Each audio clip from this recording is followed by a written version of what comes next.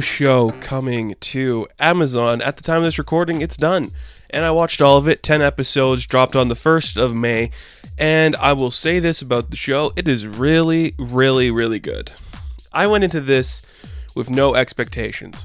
Like, I had no idea if I was going to enjoy myself, what I was going to get out of this, because Michael Schur did The Good Place, and that ended the year this came out, right?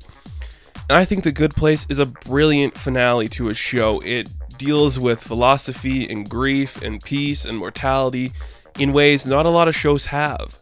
So when another show came out with kind of the same concept as an eternal afterlife, but this time it's in a digital world, by another guy who worked on The Office, I was hesitant. First off, I don't know what I wanted from this show. What did I need?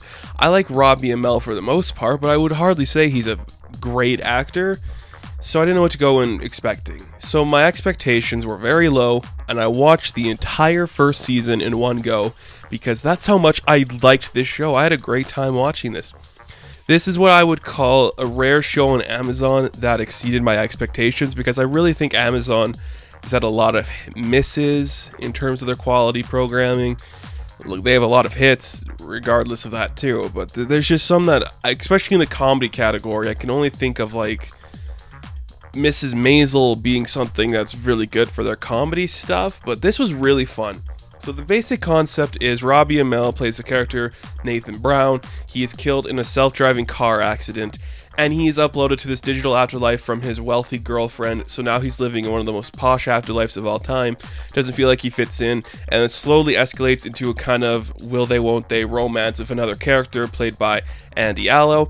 I don't think that's spoilers, just because it's kind of in the marketing that these two are going to have a prominent relationship in the show, whether that be friendship or something more. It's really interesting. I like the idea, because there's a lot of good ideas represented here. I really like the idea of different types of a digital afterlife based on what you can afford, because your family has to keep making payments. I think that's very interesting. I like the idea of the add-ons. I like the idea of the black market, of the AI. A lot of that stuff I think is very well done. It's really funny too. And it's not funny in a way where something like The Good Place or The Office even, where you're just making the joke and you know it's there. This is more subvert in its comedy, where it's like you think about it after you hear it, and that's where the comedy comes from. Like I said, Robbie Amell is somehow a very good lead in this. He does really well. And I said I'm not the big Robbie Amell guy, but I really liked what he did here. He's able to play kind of a simple guy, and I don't mean like he's stupid, but you can tell he's not the most educated guy in the room, and I think that really adds to the benefit of his character and his story going through this, because he's kind of thrown into the situation. He doesn't really know what to expect from it, so he's trying to make the most of it, but he's not having a good time. And it's a really fun way to see that too. I do not remember her name, but the actress that plays his girlfriend in this, Ingrid, she does a great job. Just her character could easily become one that is disliked, and you're not supposed to care for her. She's easily the Roy in the Jim and Pam relationship, but she becomes something much more entirely, and you see the vulnerable side of her character and her nature, and I think it benefits the show so much. There's a lot of good in this show, a lot of great side characters. The therapist dog is really funny. His friend Luke is really funny. There's like an 8-year-old boy who kind of has like a I want to grow up and get laid vibe. I think that's really funny too, which makes sense, because if you go into an afterlife, I always thought like you don't age in an afterlife. So if you're stuck as an 8-year-old boy and everyone around you is like these adults and they're elderly people, they've lived a full life, but you're stuck there as a child, you're not getting any ladies, is all I'm saying. So I think that's a really interesting concept that was really fun to see explored here. It's a breezy 10 episodes too. Like, we're talking, the first episode I think is 45 minutes, and then the rest are under 30 minutes, which is a great thing to do for a comedy, because you should be about the jokes and not the story sometimes for comedy. But there's a great story in here too.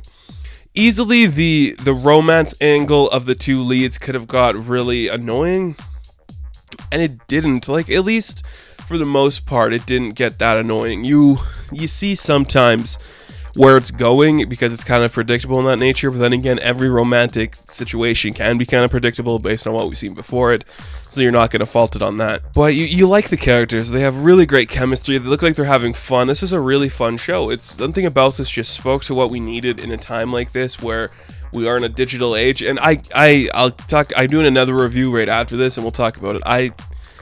there's this idea of like free will and the digital afterlife, kind of Black Mirror kind of stuff coming up.